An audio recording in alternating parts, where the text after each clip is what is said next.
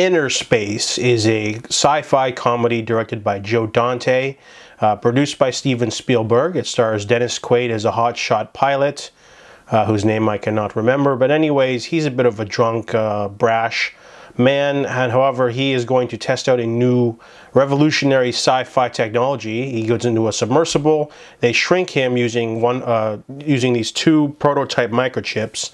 However, I guess terrorists or thieves break into the lab and they steal one of the microchips so that they can't unshrink Dennis Quaid, who's in the sub, who's shrunken in a syringe. So one of the brave doctors or scientists is able to grab the syringe, go to the mall, and accidentally injects a random person.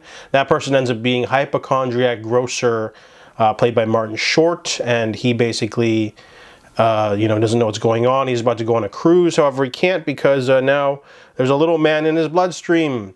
And Dennis Quaid is able to communicate with him and basically convinces him to, save his life because he's only got 24 hours of oxygen.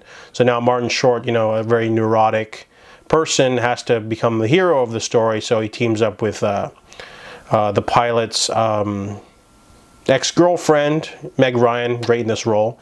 And it's a really goofy comedy, a lot of weird stuff going on. It doesn't take itself too seriously. It takes a little while to get going because, you're sort of like with Dennis Quaid in the lab, and then all of a sudden you're with this random grocery guy who's like in the, having a meltdown at work.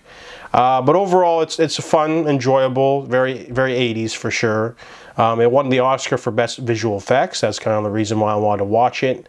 It didn't do very well at the box office, but I just wanted to watch it for the visual effects, which are pretty cool. They hold up, 1987, it still looks fine today. Dennis Quaid doesn't get to do much in the movie. It's scene stealers are Martin Short and Meg Ryan. They're both really great in this movie. A lot of weird, wacky set pieces, and it doesn't take itself too seriously. It's an enjoyable sci-fi comedy romp. It's not like the next classic, but it's worth checking out. So I give it a 6 out of 10.